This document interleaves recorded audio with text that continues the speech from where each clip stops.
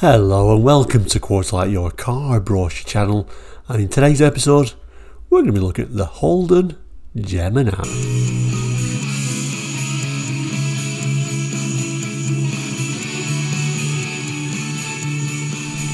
Hello and welcome back. And Quarterlight, if you're new, we're a car brochure channel here on YouTube looking at car brochures from around the world for the 60s, 70s, 80s and 90s and sometimes beyond that as well. So if you're interested in subscribing, which is completely free, please do so. It really does help the channel and helps you find the videos that you want to watch. We've got hundreds in the back catalogue now. Anyway, back to today's episode. We're off to Australia. Now, a few of the Australian viewers, this is kind of like a car a few people mentioned, and you know, I like to do brochures that people want to see. After all, this channel is really for you, the viewer, and we've got a lot of very knowledgeable viewers out there, so I try and do as much as I can at least of what you actually want to see. A few people mentioned the Holden Gemini.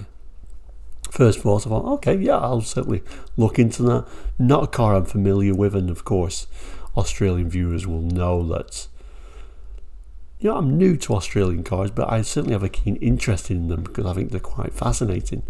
Anyway, once I looked at the Holden Gemini, I thought, oh, it actually looks very familiar, and I'm sure it will to you too. Anyway, let's have a look at this brochure, which is from August 1979, and it's an all-range brochure that we did, I think, around about this time last week. So if you've not seen that video, maybe I'll do a link at the end. But let's turn to the Holden Gemini and try and ignore these rather lovely and fantastic colour schemed vans and utes there. The Holden Gemini. Let's just zoom in on one of the images. And there it is, the Gemini. This particular image is obviously the station wagon or estate. And then you look at it and you think, oh, this is quite familiar to you. Well, certainly the steel pressing certainly appears to be an Opel Kadette C stroke Chevette. Let me just throw up the Opel Kadette C so you can have a look at that if you're not familiar with it. And here it is, the Opel Kadette C. You can certainly see those familiar lines. This is a round headlight model, so that's certainly a difference, but they did later on change it to a square one, so I'll show you that as well. And there we can see that square headlight design, although again, slight differences, indicator in a different position, but certainly you understand what I'm saying. That's why it's kind of like a little bit familiar with me, although we didn't really see too many Opel Kadettes in England where I spent most of my childhood. The car that we saw was the Vauxhall Chevette, of course. I always quite like the Chevettes, shown here in estate or station wagon guise.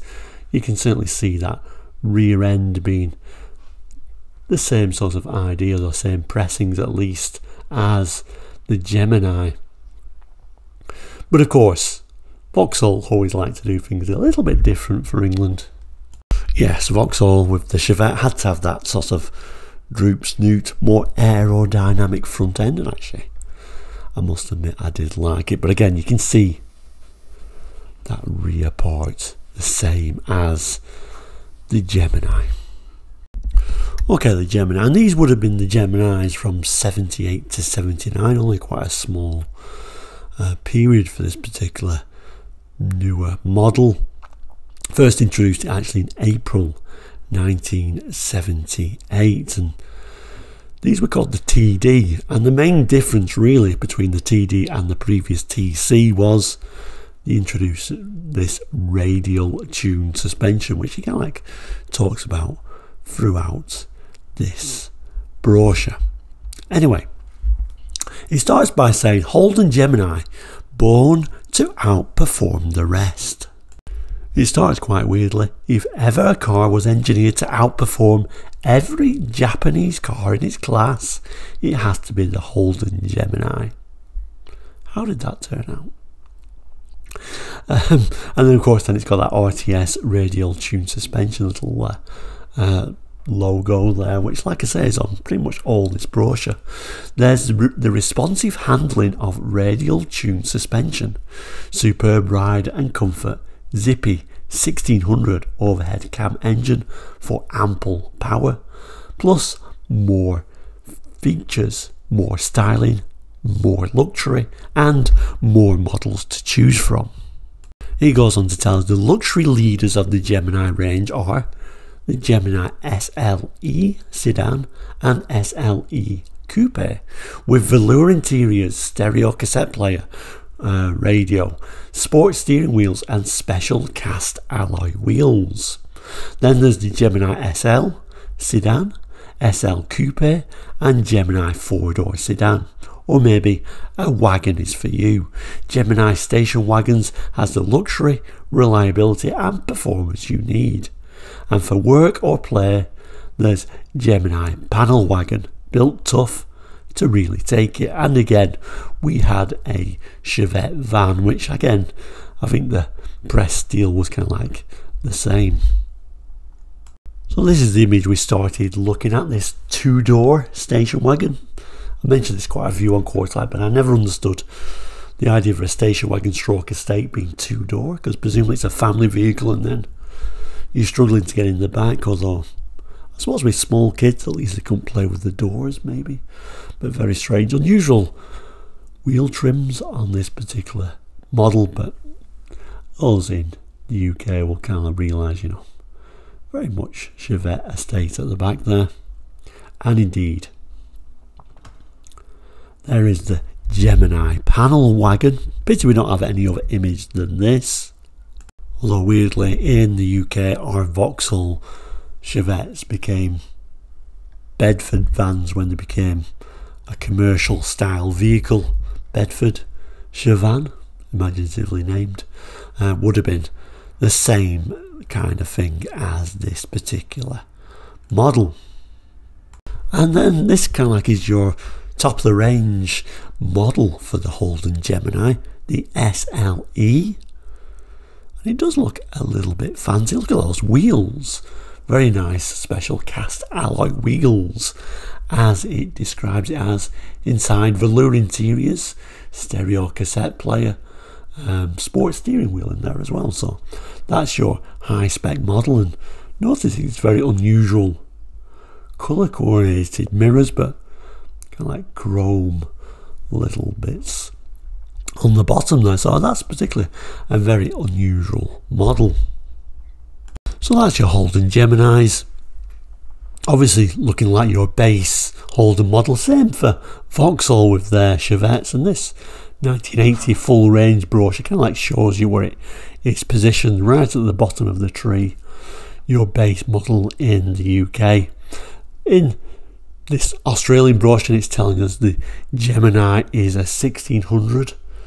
The Chevettes only had tiny engines in them in the UK, just a 1256cc 4-cylinder engine. So that tends to be the theme. The Australian models always had larger engines in them. And then we turn to the back page and there is confirmation of the range. So they had a sedan, an SL sedan, SL coupe, SLX sedan, SLE sedan and SLE coupe, and of course they also had that station wagon and the panel van version, although all using that same 1.6 litre engine, 4-cylinder, 4-speed, although it looks like the SLEs, both sedan and coupe, are actually using a 5-speed gearbox, which is certainly something a little bit different. Certainly the Chevettes were just using 4-speed no matter which one you got, so that's interesting. Looks like they're all manual transmission and all using that RTS suspension. It also tells us that it's got a front disc rear drum setup and manual steering rather than power steering, but that's what you would expect at this time for a small car. So the Chevettes and indeed the Opel Kadettes were very popular cars actually. It's sort of like your budget, you know, if you're on a budget type of vehicle, I imagine it's similar in Australia. I don't know how popular they were, so maybe a few comments on if they were a particularly popular car. Certainly in the UK and Europe, these were very popular cars at the time, and they were everywhere, and actually they proved to be pretty robust little vehicles, so great if you're on a budget. Now, going back to the Holden brochure, this is the full range brochure, so we may return back to some of these Holdens for 79 at some point in the future. But for now, we'll say, if you've not done it already, please do consider subscribing. It's free, helps the channel, helps it grow, gives you better content, and also helps you find the content you really want to have a look at, and also not miss an episode. So really a win-win, and what's more, it's what we all want. It's completely free. But we'll end by saying there's a couple of boxes there if you do want to continue watching. There are other videos there, or just go to the main page and you'll be able to find hundreds and hundreds from our back catalogue. But for now, we'll say thank you so much for watching, take care, and goodbye.